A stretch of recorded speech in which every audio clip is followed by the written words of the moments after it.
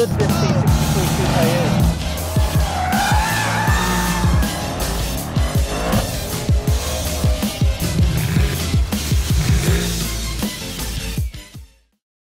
Hey guys, welcome back to RBR.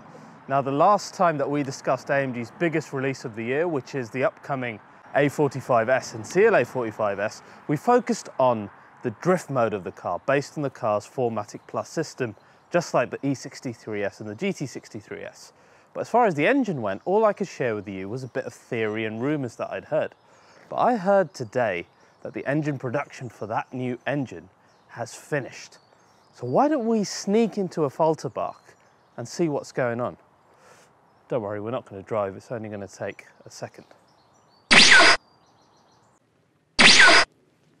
Oh great, brought the British weather with me as well. Anyway guys, as you can see, we're at a brand new engine plant for AMG, and this one is specifically for the new 45 engine. And it's not just new in name, it's actually a completely different workflow to what they've done in the past with the V8 and the other engines that AMG have produced. In fact, the area looks so different, it's almost unrecognizable. But before I show you that, let's first go over some of AMG's engine history and have a look at the new unit. Then I'll show you how it's created and how it's so different to what they've done before.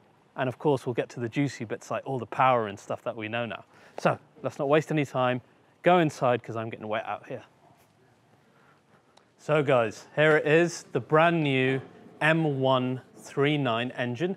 And this is of course for the new A45, CLA 45 and that compact flagship section of the AMG family. But before I delve into this, just a very quick overview of the engines that AMG have done in the past from the ground up. Now perhaps the most famous one is the 6.2 litre naturally aspirated engine. You guys know this from, say, the old C63, the C63 Black Series, the SLS AMG, one of the most awarded engines ever, and frankly, probably the best sounding engine ever. And this was their first one completely from the ground up, built by AMG for their cars. After this came the 5.5 litre bi-turbo, the M157. Of course, a turbo engine that replaced the natural one. Everyone was worried about the sound. They were kind of right about that until the last few cars, but this engine brought more torque, though it was a little bit laggy. And you'll remember this from stuff like the GLE63, the E63S, the first one of its kind, and all of the big flagship AMGs during that era. After this came the predecessor to the A45's engine, and that was the M133, the most powerful four-cylinder production engine ever made. And the power to weight ratio was absolutely insane in this engine, and it's a tough act to follow. And that engine was so pivotal for AMG that eventually it became the basis for what I consider to be their best engine, the 4 litre bi-turbo that is currently in the AMG GT, the C63, the entire V8 family of current AMGs. And it had essentially 2 of those M133 engines bolted together in a V8 shape, and it produces up to, at the moment, 635 brake horsepower. But the benefit of that engine compared to the previous one was there was no turbo lag, thanks to the hot V setup. And you still had the torque, you still had the feel of a natural engine, and you had incredible sound compared to the 5.5. And to me, in lower speeds, a lot better than even the 6.2. But today, we look at the successor to the 133. And this baby is now going to power the new generation of flagship 45 cars, as I said. But before I go over this baby, we have been given world exclusive, behind the scenes camera access to the brand new state-of-the-art production facility for this engine. So let's go and take a look right now. Hey guys, we are in AMG's brand new production facility for the new engine for the 45 series. I'm going to give you a little look around. So let's have a look at the current V8 production facility at AMG. You can see tools hanging from the ceiling. You can see all the parts and compartments behind. A lot less light, a lot less space. Of course, it's still one man, one engine, or one woman, one engine, but it's a much more traditional place to build an engine compared to the new ultra-modern one. Now let's compare this to the new ultra-modern one. You can see how cluttered the previous one was. It's a lot more busy than this in terms of pure space. Just look how lighted the new area is. You can see the brand new engine there. Also our friend F1 Mike, working away, training. What a dude. Just look at the difference. If I show you what the previous place looked like compared to this, it's a wholesale change. Now each engine gets its own compartment of parts, which you can see here, labelled up 1, 2, 3, 4 specifically for that. There's no tools or hardly any hanging from the ceiling now. Now you'll notice with the dedicated parts cabinet, it's actually moving by itself. That's because it's a semi-autonomous robot and it follows the engine builder with the engine as it goes around this new production facility. Look how quiet the place is compared to the previous one as well. It's a massive change. And maybe we can even expect this to be rolled out into the future, into all other AMG engines.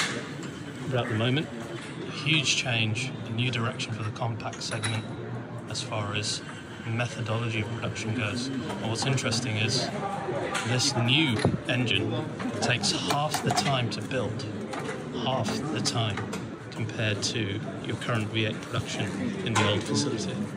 Huge advancements in terms of time taken, in terms of the processes, but it is a more complicated engine than the old one, yet it's still done faster. So good luck to Mike and all the engine builders here for the future. See it in the car soon, or hear it. Now, when you read the actual spec sheet, it seems very similar to its predecessor, in fact, almost identical. The size of the engine is identical. It's 1991. It's a 2 litre. It's a 4-pot. It produces a lot more power than that engine, but generally speaking, the twin-scroll turbocharger and everything about it, on the face of it, seems very similar. But a lot has changed in this engine, and that's why we had to come here and have a look at it properly to really relay to you guys how much effort AMG have gone to in order to not only make the car more powerful, but more relevant for today's emission problems and other things that manufacturers have to face. So first of all, nothing is shared with the previous engine. Even though it seems so similar, no parts are shared here. The second thing was the engine has been rotated completely 180 degrees in order to fit into a tighter compartment. So you can see, for example, things like having the air intake in the front compared to where it was before. We've got the exhaust release on the back. We've now got an all aluminium crankcase. I want to show you exactly what that looks like. This is, of course, reducing weight, but the way it's been constructed is also to let more heat out because this engine is more powerful. We've also got a new twin-scroll turbocharger, which is completely different. It's also a little bit lighter. We've got an electronically controlled wastegate, which is more accurate and reduces loss of boost pressure. And as I said, it's a kg lighter than the old one. It also has a massive 2.1 bar boost pressure in the S model. Now that cylinder head has a completely new design. If you look at the top of it, you'll notice the curvature. That's because the plugs and injectors are rotated at 90 degrees compared to the previous engine, and that allows for the larger exhaust valves that are now situated at the rear. And can we just admire the look of the engine case? It looks so much better than the last version, which had that typical tranny engine design. The symmetrical look is like the big boy AMGs with the plaque dead center in the faux carbon fiber. Now, of course, with the 180-degree turn, more power and the plumbing change of the shape of the engine, it means that there's a lot more heat. So there's 3 systems of cooling to combat heat creation. We've got water cooling, oil cooling, and even the engine cover from the bottom is designed aerodynamically to cool the engine, and even the chill from your AC unit helps. What all this means is the engine can be used under load longer and it'll be more reliable. But you don't care about that. You want to know how much it produces. In its standard form, it's got 387 brake horsepower. But there is an S model this time in the A45, which is going to have 421 brake horsepower, one of the most powerful 4-cylinder engines in the world. And that's all going to power, as we saw in our first preview of the prototype, a 4MATIC Plus drift-capable, crazy hatchback, and hopefully in a CLA 45S coupe as well. Torque in the S model is up to 500 Newton meters too, but most importantly, the torque curve has changed from a very flat one to one that mimics the feel of a naturally aspirated engine with a much more natural torque curve. Oh, and this beastly unit revs higher than the predecessor too, all the way up to 7,200. So even though the specs tell you it's similar to the previous engine, you can see it's a completely different, much more complicated, much more clever, and more powerful unit. Will this one also form the basis for future bigger AMG engines like the last one? or maybe it'll get a big boost of power from EQ Boost. I think so. So guys, I hope you enjoyed this world exclusive look not only in the inside of the new engine facility, but also at this engine. It is gorgeous. I'm hoping we'll get to see the new A45S soon, and maybe even the CLA. My bet is maybe even at Goodwood this July. Let's hope, fingers crossed. But until that, I best get back home because I'm running out of time. See ya.